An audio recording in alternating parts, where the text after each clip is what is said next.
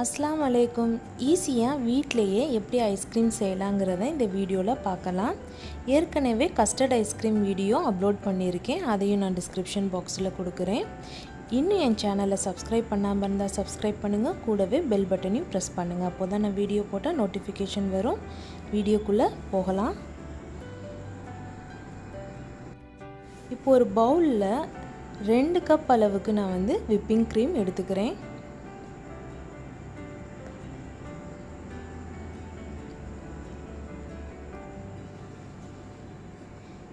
இது கூட 3/4 கப் அளவுக்கு கண்டென்ஸ்டு மில்க் சேர்த்துக்கலாம்.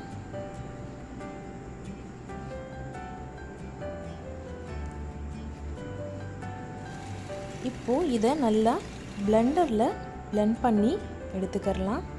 இப்போது இது கூட 1/2 டீஸ்பூன் அளவுக்கு ஏலக்காய் பொடி சேர்த்துட்டு அதையும் நான் நல்லா பிளெண்டரில் பிளெண்ட் பண்ணிக்கலாம். இப்போ இது கூட கொஞ்சமாக க்ரீன் கலர் நான் சேர்க்குறேன்.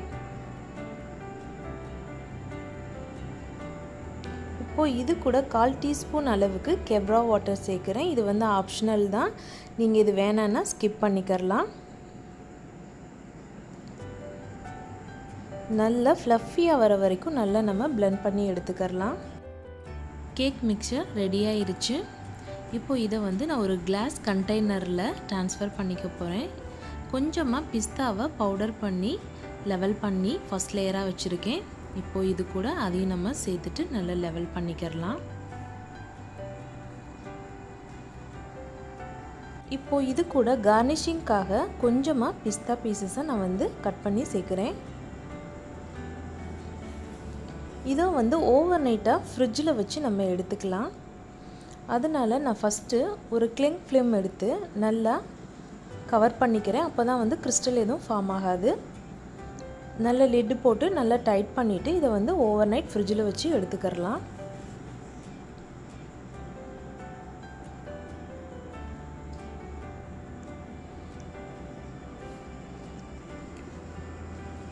ஃப்ரிட்ஜில் இருந்து எடுத்தாச்சு. இப்போ அந்த கிளிங் ஃபிலிமை நம்ம ரிமூவ் பண்ணிடலாம்.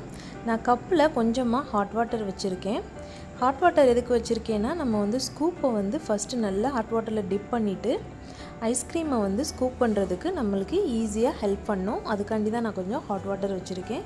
இப்போது நம்ம ஐஸ்கிரீமை நல்லா ஸ்கூப் பண்ணி எடுத்துடலாம்.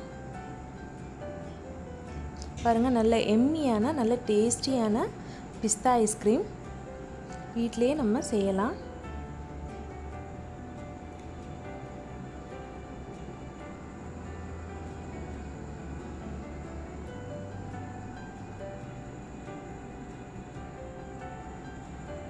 பிஸ்தா ஐஸ்கிரீம் ரெடி ஆயிடுச்சு. இப்போ இது கூட நான் வேஃபர்ஸ் வச்சு கொஞ்சம் டெக்கரேட் பண்ணிக்கிறேன்.